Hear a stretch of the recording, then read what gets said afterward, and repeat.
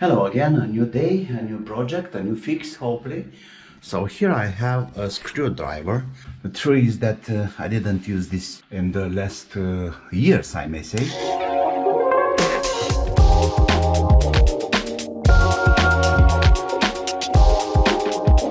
I recall anyway, it wasn't too much charged in this rechargeable batteries inside there. So this is an Einhell 200 rotation per minute, and it works with 4.8 volts.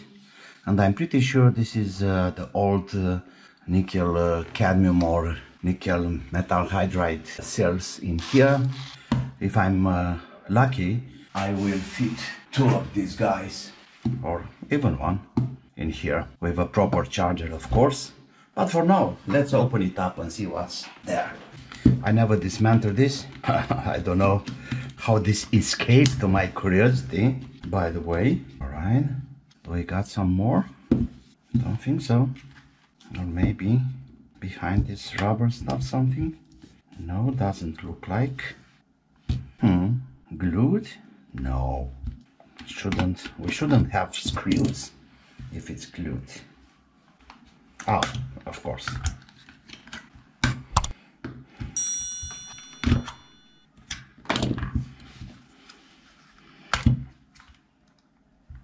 Yeah, like I thought. Nickel cadmium. Maybe we should take this out too. I'm pretty sure we have some. Right. He was sure about that, having a screw right here. And there should be some string. Okay, there we go. Nice. Well, very easy to work with. 600 milliamps, that's not much at all if we take it the other way. All right, so we have a minus here and a plus here. Plus, well, I think there is no electronic involved in this simple switch, of course. And this is recovered from one of those cigarettes, or how we call it, you know, vaporizer or whatever. How can we fit this inside here? Yeah, I think I will get rid of this in the middle. I think these are in series, all of them. It's a very simple charger here, by the way. It's just yeah, just an LED and a limiter resistor. What can we do here? I have to get rid of these plastic things. This wall is getting down. Let's see if I have enough space to feed. Okay. Yeah. Perfect. Now I have to find a way to fit the charger.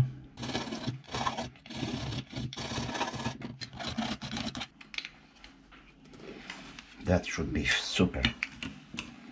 Maybe a little more room here. This should be fine.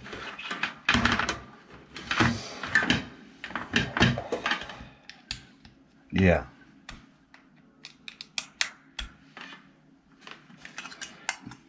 Maybe a little bit more. Okay, but of course I can't use that for driving the motor. It's way too much for this little module, so I'll use this only for charging.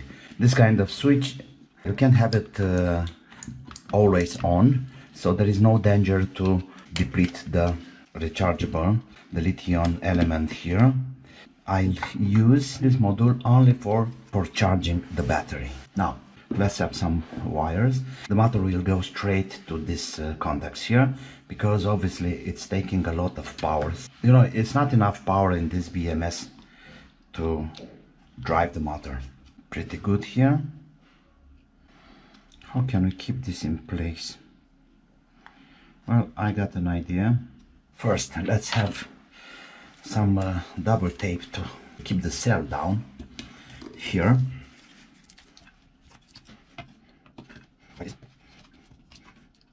Right position. Now let's have this tied to the battery. Okay, so we have the plus here. In fact, I can use it from up here better, because we need a clear bottom. That's right. And now let's tighten the minus.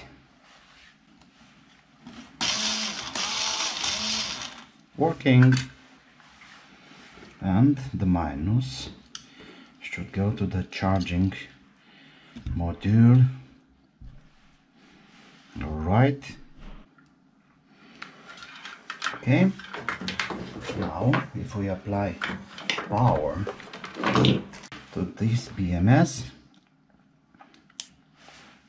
we should have the charging light, of course. Hot glue gun, it will be the solution here. Yeah, this is the position.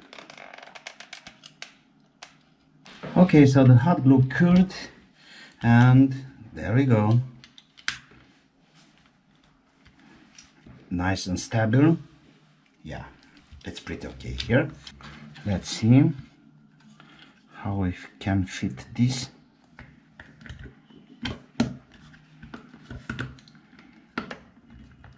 Well, that's too much. I don't want to have any pressure on the wires here, so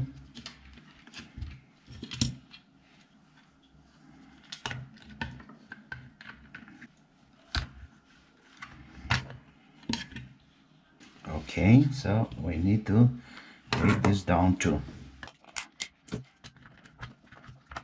Yeah, pretty okay. Yeah. Nice. Oh, look there. I don't need any more LEDs. I got those things there, show me in a proper way. You see, I can see the charging lights. I can even cover this with some hot glue, but not really needed. Just let it be. Yeah, I can see the lights. Perfect. Dodgy? Yeah, kind of. But it's working, and that's the most important thing. Okay. Let me check the current. Okay, 480 milliamps. Let's see. More than enough. Well, people, like usually, please like, please subscribe, and of course I'm waiting your comments, and I really hope this is useful.